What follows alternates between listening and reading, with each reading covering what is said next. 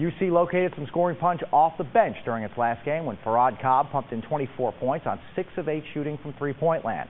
The win got Mick Cronin's team's guys off to a 2-0 start, which could become 3-0 with a win tonight over Eastern Illinois. Another good crowd at Fifth Third. They saw Gary Clark break free into the open floor, and Gary slams down 2 of his 4 points. Troy Copain really coming along.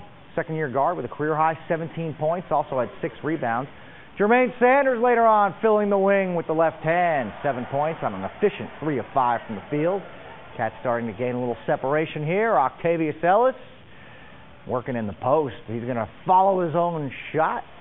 13 rebounds tonight for Ellis to lead the UC Bearcats as they move to 3-0 with a 5-point win.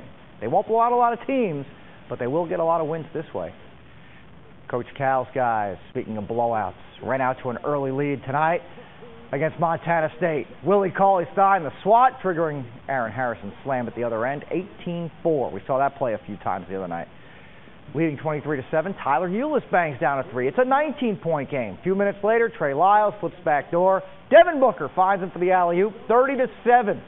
That is literally all the Cats would need, 30 points. In transition now, Andrew Harrison to Kyle Towns, 86-28, the final. Kentucky covered. Number 20, Ohio State hosting Sacred Heart.